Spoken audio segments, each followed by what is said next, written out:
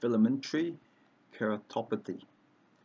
Symptoms. So patients may present moderate to severe pain, red eye, foreign body sensations, and photophobia.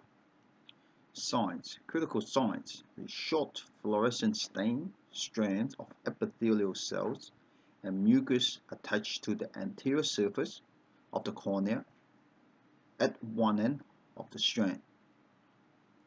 Etiology could be dry eye syndrome, most common cause. Workup. History, especially for the previous mentioned condition. 2. Slit lamp examination with fluorescein staining. Treatment. Treat the underlying condition. Consider debridement of the filaments.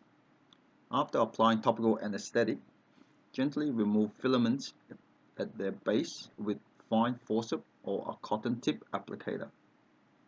This gives temporary relief, but the filament will reoccur if the underlying etiology is not treated. 3. Lubrications with one of the following regimens. Preservative-free artificial tears 6 to 8 times per day, and lubricating ointments, QHS, punctal occlusions, acetylcysteine 10% QID. If symptoms are severe or treatment fails, then consider a bandage soft contact lenses.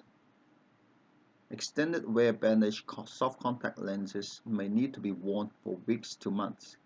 Consider concomitant topical antibiotic. Follow-up. In 1 to 4 weeks, if the condition is not improved, consider repeating the filament removal or applying a bandage soft contact lens. Long-term lubrication must be maintained if the underlying conditions cannot be eliminated.